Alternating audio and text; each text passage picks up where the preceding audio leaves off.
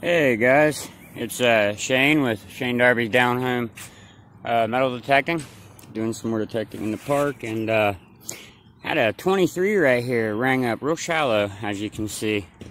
I pulled out this crust ball.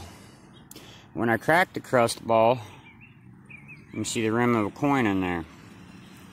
Now, I have never found a coin embedded in like an iron crust before. We're going to clean her off together and see what it is. I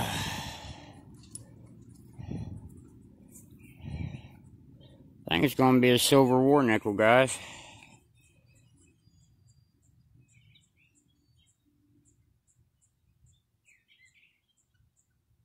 Oh, come on, focus for me.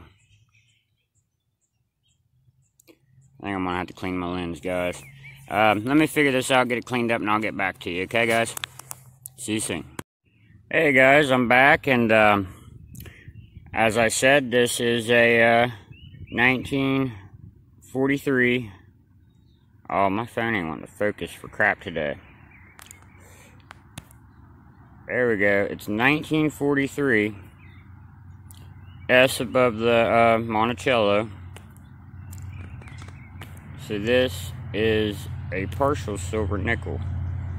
There we go. See the S mint mark? I don't know what's up with my phone today, guys. I apologize. But anyways, I wanted to show you. This thing rings up a 21 on this Vanquish with the 8-inch coil.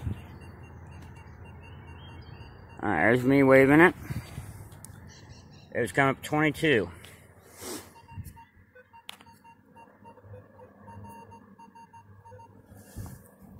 And there it's coming up to 20.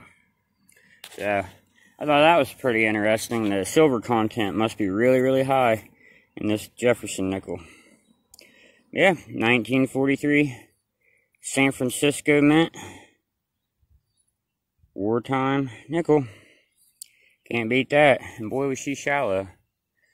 I've never had this is only my second war nickel I've ever dug, but my last one only rang up like a 15, 16, and it's a Philadelphia mint mark. This one is a San Francisco, so I'm not really sure why it rang up so high. But hey, I'm happy with it. Hope you guys enjoy the video. If you do, like and subscribe. I'll get you guys back out on the next target. We got plenty to search. See you soon. Oh my God, guys, recheck your holes. Always recheck your plugs and your holes. I just about missed a silver dime. Like I said, I dug that war nickel, cleaned it up, showed you guys, put you away, and I threw my plug back on there, stood up, swung over it again. Was getting a solid 27, 28. And it looks like we're going to have ourselves a mercury dime. I'm going to guess it's going to be around the same time as that nickel. No mint mark on it. And 1945. Oh yeah, that's the year my father was born. God rest his soul. 1945. That's my first 45.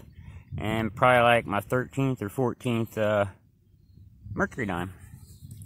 Very happy with that. That is in beautiful condition. Awesome. I've never found a silver coin spill. I found 3 silver coins in one day. I've never found a spill. So I'm over the moon with this, guys. It's 8 o'clock in the morning on a Wednesday. I just happen to have the day off where I'm a contractor. Decided to go metal detecting. And boy, am I glad I did. Alright, if you guys are enjoying the videos, like and subscribe, please. Alright, see you soon.